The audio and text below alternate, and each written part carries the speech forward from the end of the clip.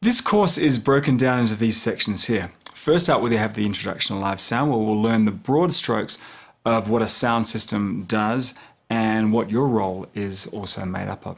Then we'll go ahead and dive into what sound is, things like understanding hertz and dBs, reflections, basically all the stuff that should be boring, but we'll try to make it fun, okay? I mean, this is basic theory that you really should know to make the rest of the course make sense. There, as you can imagine, there's an endless amount to know here, but I've boiled down all the subjects down to the least you need to know in order to succeed. Next, we'll look at the equipment. Take basically a bird's eye view of all the gear and what it does, what a mixer does, wireless systems, amps, speakers, wiring effects, and all the goodies that kind of make up a sound system. Even if you're hiring an outside person to put together a system, this section will really help you understand the basics, so you'll know how to kind of speak all of the lingo to that outside contractor. Then we'll take a tour of the stage and see how to set it all up, including mic selection and placement, setting up monitors, all that kind of good stuff there. Then we move into the mixing console and learn it from back to front so that you'll never be intimidated by a big mixing console again. Now, a big section is going to be the troubleshooting section, and that's really kind of what separates the men from the boys, so to speak. In a recording environment, if something goes wrong, then you just ask the band to take 5 while you sort it all out. In a live situation, you got to be on top of it and know intuitively how to zero in on any problem that comes up. I'll teach you how to have a sixth sense in terms of troubleshooting. Now, the mixing section will be a large part of this course, and this is where the rubber really hits the road. We'll learn how to blend levels, use EQ, control dynamics, also use effects. Also the important area of monitor mixing to help the musicians hear themselves up on stage.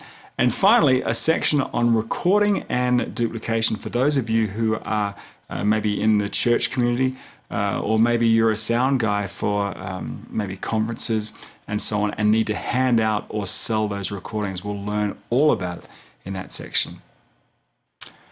As you can see, we have a lot to cover, but I really recommend taking a little bit at a time using the navigational features of this course to zero in on the parts that are really of interest to you at that time. So I guess it would be fair to ask, who's this guy and why should I trust that he has anything to say that's of value? Well, I've been doing this for a long time. I've been teaching musicians and audio people how to use this stuff and do all this stuff for over 25 years, and I've been in environments where I've worked with the very best in the business. Nothing teaches like doing it. I've done a lot of live sound. I've worked out on the road with massive acts like Michael Jackson, Phil Collins, Whitney Houston, Diana Ross, and I've also run the sound at my local church for years. I had the privilege of mixing thousands of events, and you kind of get to learn what works and what doesn't. My hope is that I can break it all down, break everything down, and basically everything I've learned, looking over the shoulders of incredible audio engineers that I've worked with. To be honest, I'd have to be an absolute idiot to have been working in this business for so long with some of the biggest names in the business and not learn a thing or two, right? Do you trust me? Okay, my hope is that by the end of this course, you'll know them too, and you'll be an excellent audio engineer. That's absolutely the goal. So let's get started. So let's break down the basics of a sound system, and this is the smallest sound system I could think of to demonstrate this. And believe it or not, any sound system or PA system is basically the same as this guy here. Now, by the way, PA system is just an old school way of, it's an acronym for public address system. I'll say PA or sound system from now on. And it's basically this. We have sound source. In this case, I have two. I have a vocal mic and a guitar coming out of this cable here. Comes into this little mixer. This mixer mixes them together, changes their tone and whatnot, sends it out to a power amp inside here, and then out to a speaker here. The purpose is to take these two sound sources here, mix them together, tweak their sound a little bit, then amplify it and send it out on its way so the audience can hear that. Believe it or not, the biggest PA you can think of is basically doing the same thing.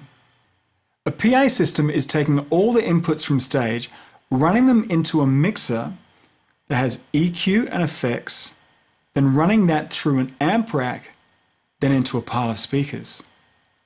That's the basic structure of a PA system. And there are a few other things like monitor sends and crossovers and things, but this is pretty much it in a nutshell. Sound sources going into a mixer, maybe some effects, then out to the amp and speaker combination. So the next time you go to a big concert, remember that for all those dozens of trucks of equipment that put together that massive sound system, this is really all that's going on. Sound sources going into a mixer, and those sources being mixed, EQ'd, and affected, then sent out to the amp and then speakers. Note the flow of signal here from our source into the mixer, then amp and speakers. I really want to get that into your consciousness, that that is the flow, because then troubleshooting will just make a lot of sense. Like imagine this, for example.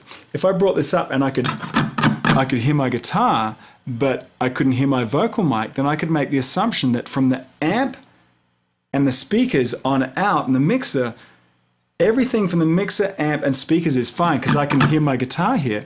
But if I can't hear, then that there must be something wrong between here and here, right? So maybe it's a bad mic cable, or say a bad microphone. Oh, actually, there's a switch on the top here. If I turn that on, there you go. So I just wanted to get you kind of used to this simplified idea of signal flow, because it will make a lot more sense and really help with your troubleshooting later on.